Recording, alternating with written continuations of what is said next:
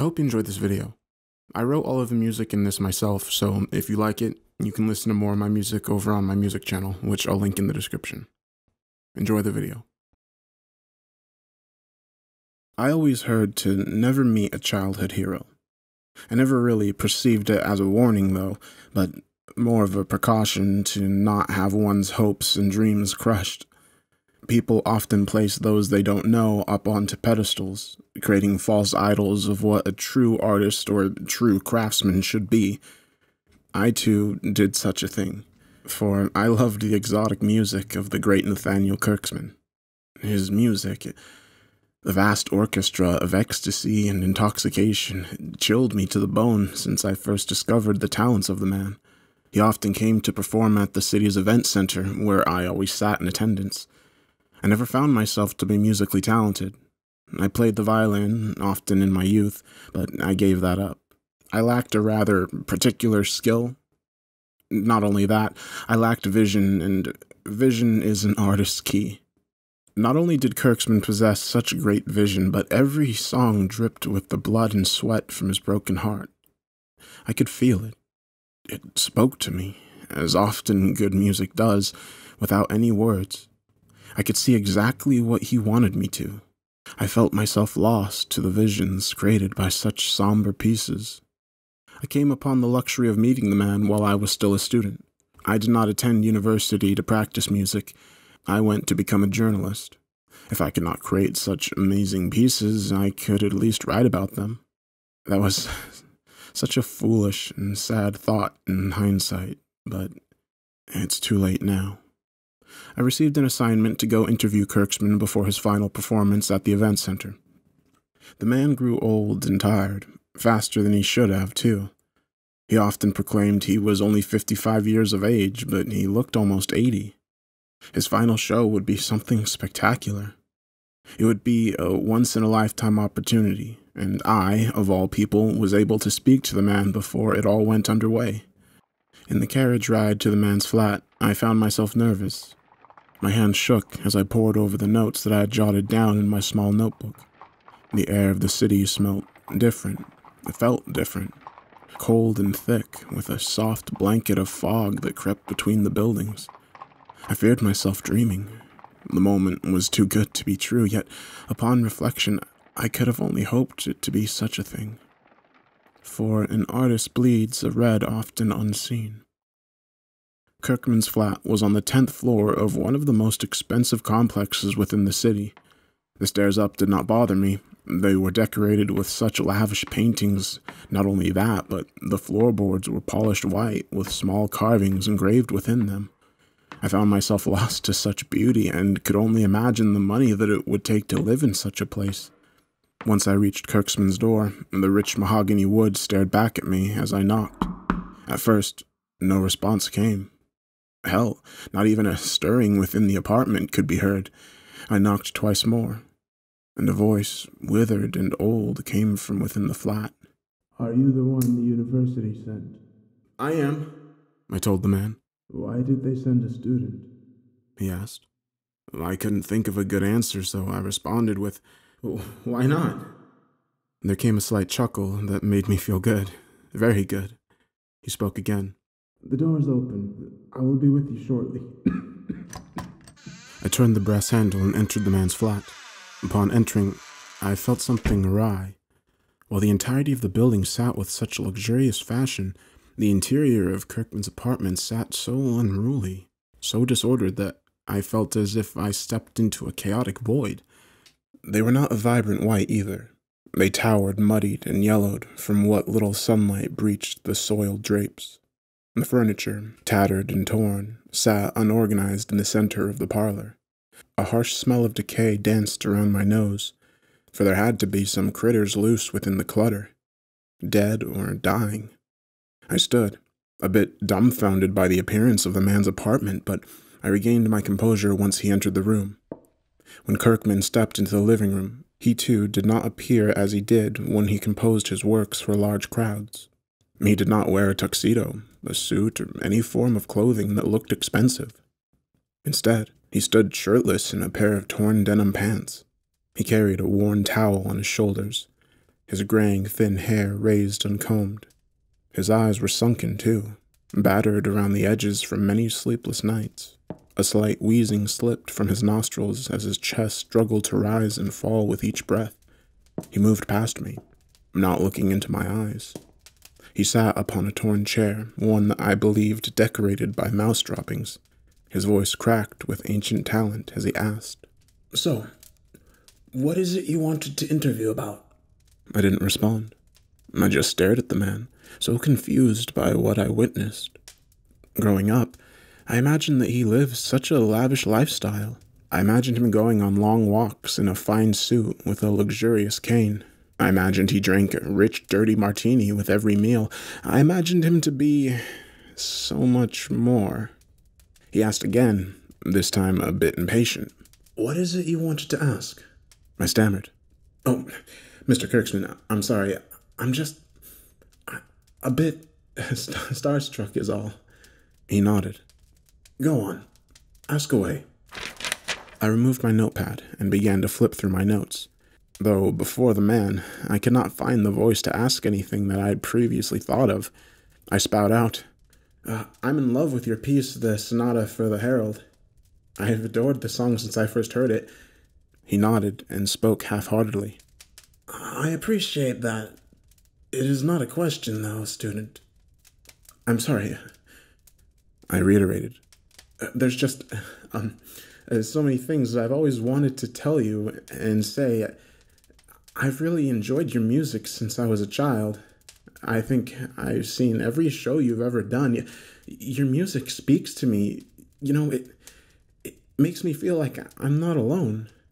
"You're not alone," he said. "That is the beauty of art.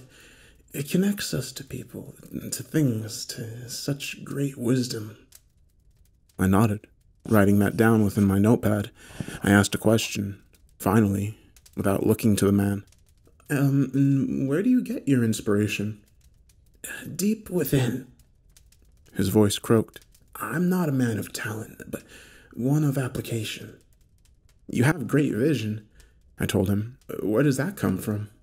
"Not me," he said, looking away from where I stood, over to the off-white drapes of his parlor. "I've seen things, dear student. I've seen and heard great wonders in my time, things that I probably shouldn't have, that I'm afraid has made me feel so tired.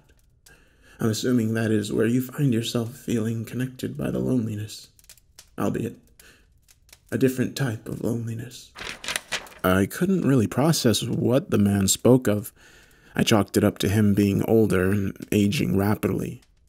The quick thought of insanity pushed its way further into my skull, but I waved it away with a quick flick of my wrist as I asked him, Who is the Herald?" He turned his head back to me, raising his bushy right eyebrow. "The what?" From the song," I clarified. "The song, the Sonata for the Herald. It's about a messenger, correct? Who is the messenger?" He raised his long, bony index finger, then pressed it against his bare chest. I felt stupid in that moment. Well, of course, he was the Herald. Of course. It all made sense, or so I thought, in that moment. He delivered such strange pieces to such lonely people like me. Of course, how stupid of me to ask. Kirkman knew that I felt ashamed by the question. He bobbed his head up and down, nodding to a thought that swarmed through his genius mind. He removed a cigarette from his pocket. The paper was torn around the edges, and tobacco dangled from the end. He lit it with a small matchbook that rested on the end table next to him. He blew a puff of smoke into the air and asked, "Why do you like it so?" I was caught off guard by the question. I knew deep down the answer, but not how to really process it. The song, so unique with its strings, so strange with its pianos, so deep with its drums, dug deep within me that I never even bothered to ask myself why I enjoyed it. It was just the craftsmanship, the hauntingly slow melody, the crashing crescendo. Everything about the song just connected to me in some sort of way. I told him so, and to that, he shook his head. He pointed to the small cabinet in the corner. "You play, do you not?" "I did," I told him. The violin for a few years. You quit? I nodded. Smart boy, he said. Go there, though. Open that cabinet. I did as I was asked, having to bend over to open the old, dusty cherry wood doors. Inside sat a violin. It was dusty and uncased. The strings laid covered with such a thick film of filth that I thought them to snap by the pressure of my gaze. Kirkman spoke from over my shoulder. I use that to find all my tunes. I thought him a liar, for that instrument had not been touched in at least a decade. I removed the piece from the cabinet regardless, and held the bowstring in my right hand. He told me. Play it. Excuse me? The Sonata of the Herald. Play me your favorite part. A slight smirk lifted his face. I felt as if I needed to pick my jaw up from his rotting floorboards. I shook my head. Oh, I haven't tried in so long. I don't want to ruin your pieces. It was never my piece to begin with, he said. I'm nothing but a fraud, dear student. Try it anyhow. I will not be displeased. I lifted the bowstring and cradled the violin beneath my chin. I slowly rested the bow to the strings, watching as flakes of dust fell from the instrument. My eyes glanced to the man, who sat emotionless in his chair, just watching. I quickly moved the bow against the strings, trying to impersonate the rapid-fire sound of the violins during the climax of the piece, my favorite portion. Though the violin was out of tune, and only haunting screeches flooded the apartment.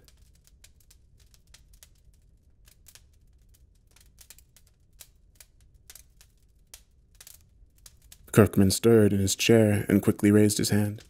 That's okay. The violin is too old. I stood, defeated, letting the violin slip from under my chin. I lowered the bow, and as I did, my head. I'm terribly sorry, Mr. Kirkman. I quite enjoyed it. The others, too. Others? I asked curiously. Kirkman shook his head quickly, lifting his ear as if he heard something far off, trying to quickly capture whatever was said to him, though I heard nothing at all but the remnants of the vibrations of my awful performance. Kirkman spoke quickly. I have a gift, student. It's not one of talent or one that can be improved upon by application. It is a strange gift, one that I am only aware that I possess. I say that, not to sound arrogant, but tonight is my final show, and you are writing an article. You are writing a piece about me, a liar and a fraud.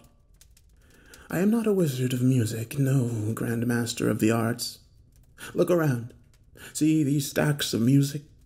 These are my pieces, my original pieces, ones that I tried to write by my own hand. They're awful, I tell you. They are no better than the display you put on before me. In fact, I think you have more talent than I. My lip quivered at the loaded compliment. Are you saying you're a plagiarist? Of the worst sort, he told me. I do not have a tongue to speak, nor ears to see.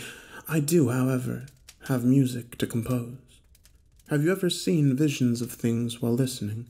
Sometimes, I admitted. It was true. I often found myself lost within my own thoughts, envisioning grand things while I listened to his music. He nodded. I do too, but they are not visions that I want you to see.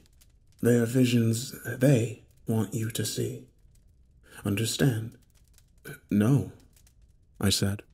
Who are they? Kirkman stopped again, listening to the words I could not hear.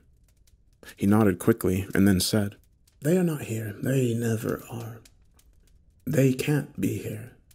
They are nothing but apparitions as we are to them. They still feel, though. They still feel on the other side of the mirror, and though long dead, they too have much to say and express. I turned slowly.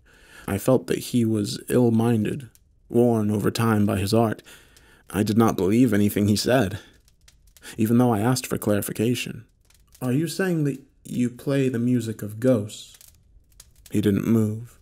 He didn't speak. Kirkman just stared at me for a moment.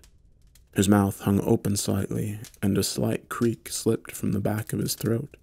He shook his head again, quickly this time, as if to snap out of whatever trance he was in. "They are not ghosts," he said. "Are you going to be in the audience tonight?" I nodded, slowly, apprehensive. "Well, it is my last show, and I see no problem in expressing this to you. I doubt I'll see you again, so this isn't that embarrassing after all." I disagreed, but did not speak on it. Kirkman continued. "The final song in tonight's performance. Just listen. Please, listen." And with that, I had no more questions for the man and left his old, dusty apartment. I heard him shouting at himself once I shut the door behind me. As I walked down those long, lavish stairs, I thought of how crazed he became, how his art destroyed his soul. I was too lost within my own head over our meeting that the luxurious complex of where Kirkman lived appeared different to me. The rather fancy carvings were nothing but imprints. The gold trim around the wallpaper was nothing but tarnished brass. Everything felt different to me after that conference. And that is why I hated myself for ever meeting the man.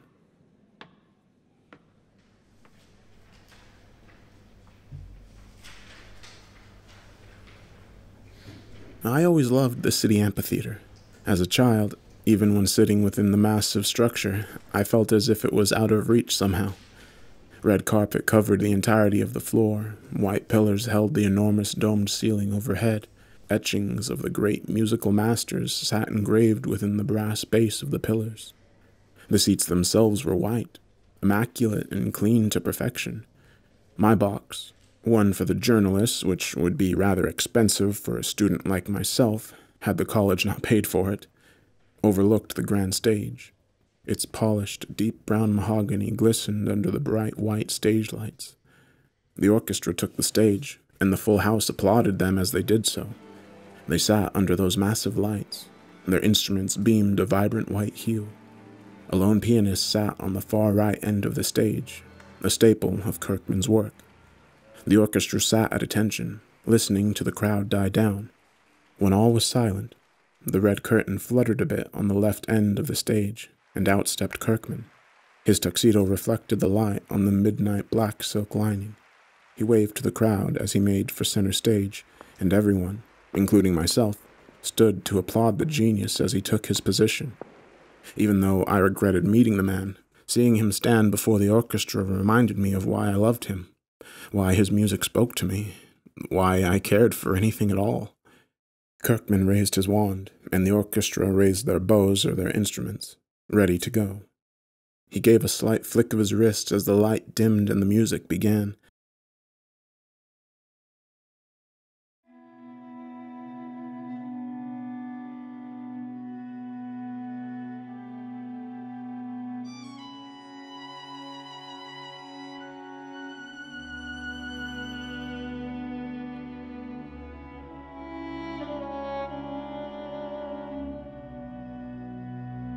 After a few seconds of the violins humming a haunting tune, all lights but the spotlight went out. It stayed fixated on the crazed master as he waved his wand a little harder, a little faster, and the music began to pick up with him. The brass came in, roaring wildly and belting out harsh wails. The piano then came, playing soft, sweet notes that I felt danced within the air.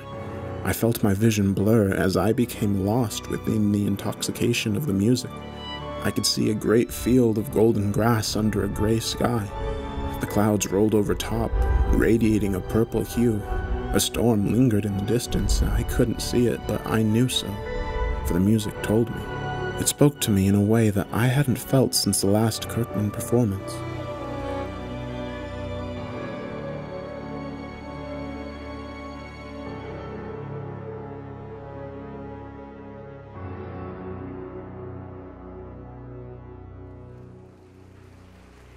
Slowly, the song stopped, and another began. The piano opened this one. The rhythm of the keys started slow, but gradually grew brighter. Then, the violins came in with rapid-fire whines. I could see a great storm falling onto me as I stood in that field.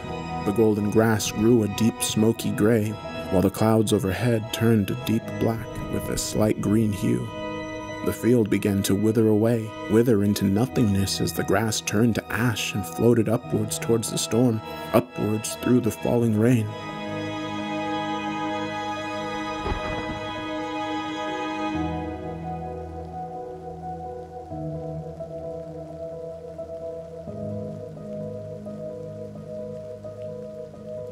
As quickly as I felt that song begin, it ended. I felt cheated, for I only had but a sip of its ecstasy and needed more. Though, the next one began with deep bellows of the brass that startled me so. I looked around to the audience and they sat watching the show in such amazement. Just as I gazed upon them, the cellos began to hum behind the radical brass movements. It was then that I could see the storm part, but not stop. Behind it loomed a great structure, one of grand construction. A tall tower sat atop a pyramid-shaped building, all of which glistened in the rain. They appeared to be made of ivory and bone, and atop the tower glowed a hellish flame within its stone housing.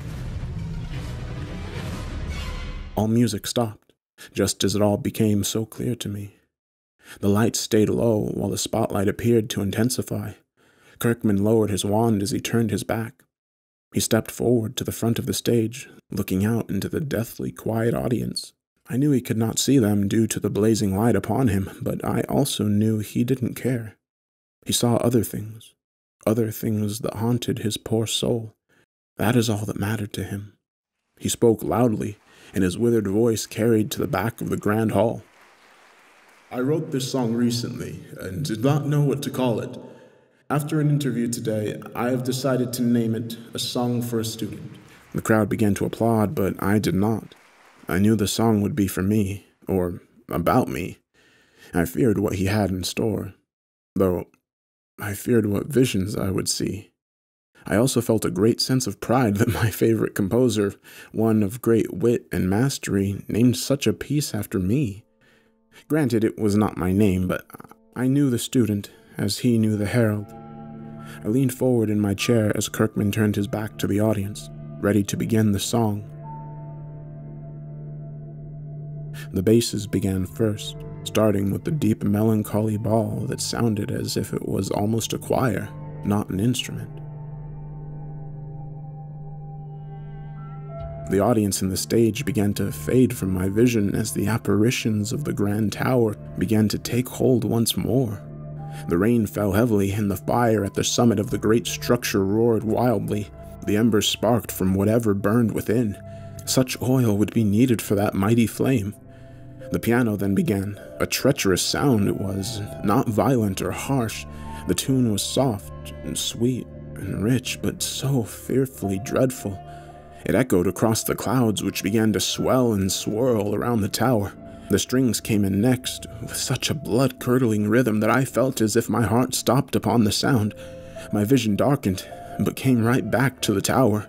The clouds, still spiraling around the Barbican, bent and broke, revealing a strange flow of water that was part of the clouds, and in it I could see bodies. They floated amongst the mist and liquid. Their skin was as gray as the grass from the fields. Their eyes were as bright and vibrant as the roaring flames of the tower, for they were the same color too. Their mouths were open, and as they screamed, the wails of the brass began to flow from their mouths. So terrifying a sight was, so hauntingly terrible. But I could not look away, for the music told me not to. It told me to stare into their faces, to see their pain, to hear their pain, and I not only saw and heard, but I felt their pain. My heart beat wildly as the song grew louder, and my soul felt as if it were lifting from my body, lifting towards that grand fire. Then, the music stopped, though not altogether. My hallucination faded, and I sat within the music hall again. Kirkman slowly waved his wand, and the piano is all that played for a moment. That same haunting tune as before stretched across the room. It was in that moment that I realized it to be empty, and I was the only one who remained before the great Kirkman. His orchestra, too, faded, and it was just he and I, divided by the darkness and the pale. Chimes began to play. Their echoing, almost bell-like sound rolled across the empty theater.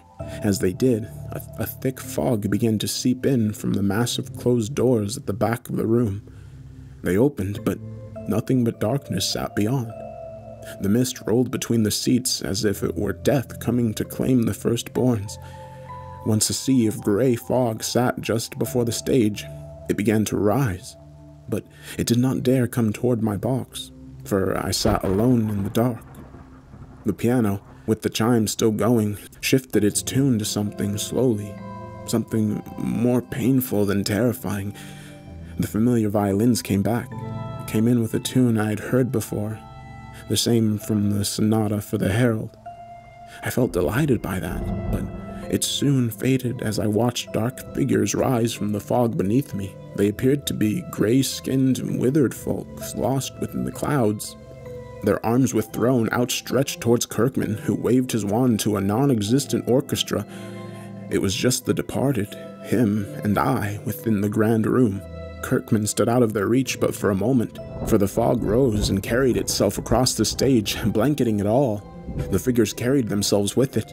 Their long, bony fingers danced across Kirkman's tuxedo, which faded away from his pale, withering flesh. He stood naked with them in the shadows. The spotlight that Kirkman basked under turned a pale blue aura that looked as if it were a part of the man. The chimes continued. The piano did too. The violins faded, but the bass came in stronger than before, low and rhythmic, but still powerful. The fog at the end of the stage began to part, and just beyond the darkness that laid at the edge of it, I could see that tower. I could see its roaring flame just off in the distance. A great expanse of water sat between us and it, black in color and beaming in their green glow. The waves crashed in sync with each key of the piano. Kirkman kept waving his hand. His eyes stayed closed. The gray folk from the fog continued to grab hold of him. They grew more violent, not just with Kirkman, but with each other. As each of the thousands tried to reach out and touch the man, they carried such pain, and he was their herald, as I was his student. Kirkman did not seem to mind, for he kept waving, unfazed by such a monstrous sight.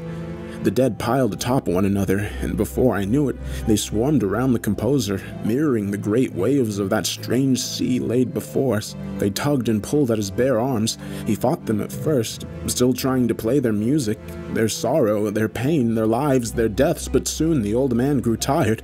I could see the fatigue set in. He stopped his composing, yet the music still carried on. Wounds appeared deep within the wrinkles of his chest, and a dark crimson flowed from them as the dead continued to claw away at his beating heart. He turned his back to the sea and out towards the fog-covered auditorium. At first, he just stared off into the darkness. His eyes twitched within his sunken sockets, and the blue spotlights danced across his glossy irises. The violins faded, leaving only the piano and the chimes. Kirkman looked up to me and smirked, as I stared back in such horror. The hands of the dead grasped his face, clawing at his flesh, and he did not budge. He just stared at me until he disappeared amongst the fog and the sea of the dead before me. The great ocean at the back of the theater rose, and the amphitheater began to flood. The violin stopped, leaving only the chimes as it crashed over thousands of gray, withered figures in the hall. Water in the great fortification within its mighty flame off on the horizon. The chimes slowed, and they pulled away at me. They were filled with such pain, yet such peace, for they were not the chimes of the dead, but those of their herald, those of his student. They too then stopped, and a loud gasp filled the room. The spotlight turned off, and the theater lights turned on. The stage sat filled by the orchestra, and the auditorium was once again with its audience. Most stood curiously and concerned, for at center stage, laid out before the conductor's stand, was Kirkman. His tuxedo no longer glistened under the stage light. He lay on his back, staring upwards. His legs appeared to be in an awkward position, as if the man had collapsed during the performance. Screaming and crying began to fill the air. Musicians stepped away from their instruments to check on the man. I, however, did not feel concerned, for I saw what happened beneath the man's music. I saw what tormented the man's soul, made him feel as if he were crazed. I watched as all the light faded from his eyes, and I could see that anguish fade into peace. I knew then that he was not crazed, that he was not broken by some illness, but rather the voices that he carried with him. I felt terrible for doubting the man, doubting his craft. Everyone stood in the auditorium, everyone but me, who just stared at the motionless body of Kirkman. I found myself lost to the visions he presented, lost to the feelings he gave me. It was in that moment that I realized that Kirkman was much more than a musician, much more than a hero to me, much more than a genius. He was their voice, their herald, though there were many more songs to be written, had to be written. Kirkman just became another of the gray shadows beneath the fog, beneath the waves. The herald delivered his last message, and I bared witness to it all.